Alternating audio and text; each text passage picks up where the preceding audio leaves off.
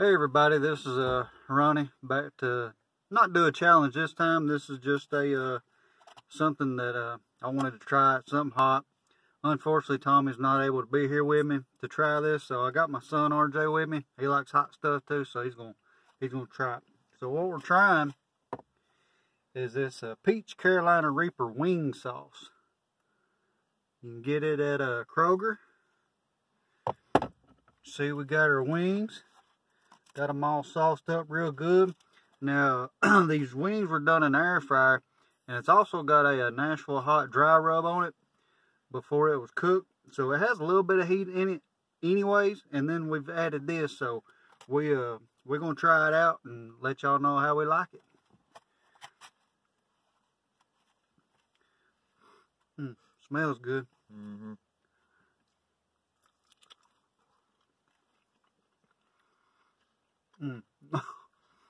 Man. We got a nice flavor. Yeah, that flavors definitely tell the peach. I mean, you sit there and see there's little chunks of peaches in there. Good stuff. Bam. Carolina Reaper, you'd think there'd be a lot of heat to it, but there's not. I guess they didn't want to overdo it because they figured, well, if they overdid it, they wouldn't even sell the product, be able to sell the product, because very few people want to buy it. But, yeah, this is some really good stuff, man. I could throw down a whole plate full of wings of this.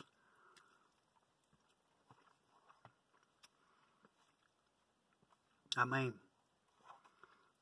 I guess it's got a little heat behind it, just enough to, you know, kind of mingle with that sweet a little bit of that peach.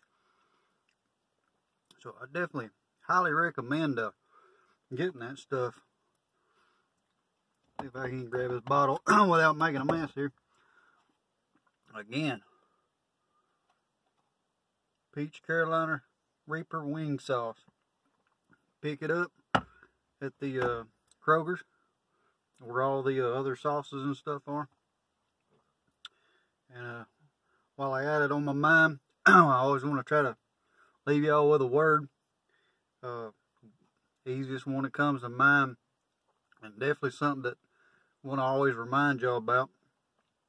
Comes out of John chapter 3 verse 16. Says, "For God so loved the world that he gave his only begotten Son, that whosoever believes in him should not perish but have everlasting life." And man, it's just good to revel on that, because I mean, God, he sacrificed his own son. He already knew what was going to happen before it even happened. So just imagine what God had to go through thought-wise to allow that to happen to his own son, his only son at that. So it's just some little bit of spiritual thought for you. But I appreciate you being here with us today. We'll see y'all next time.